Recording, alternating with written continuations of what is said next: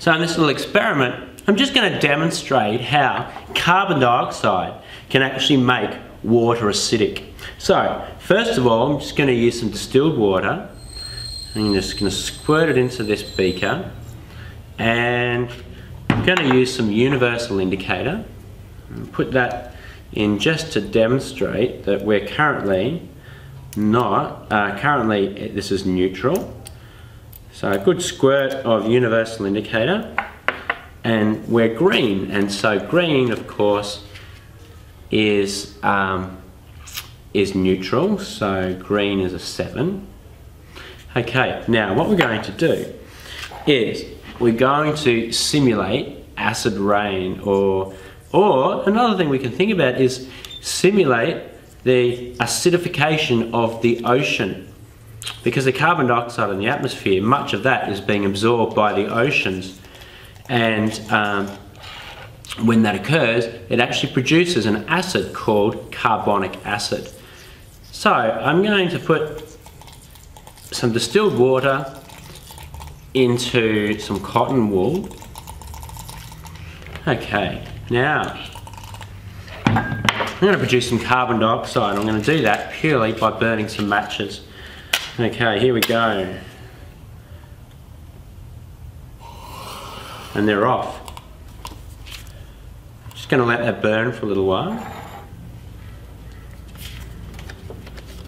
And blow it out. And I'm going to capture all of that smoke. Really mainly interested in the, the carbon dioxide there. So let that all absorb. I'm going to put a little bit more water in.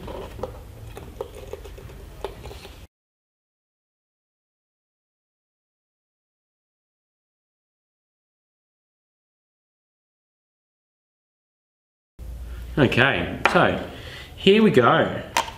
So let's remind ourselves with the universal indicator, if we're making something acidic, so pH less than 7, we want to be yellow, orange or red. Okay, so let's take this water and see what happens to our neutral water that we've got here. And we can see that it has turned yellow, or maybe even red. Get a bit more of a squirt here, and it's actually turned red. So what does that mean? It actually means that we've turned the pH to around about pH of 4.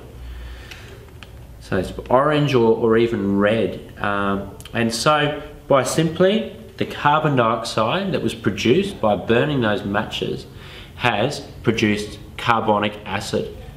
And this is what happens with acid rain, and this is what happens with the acidification of the oceans.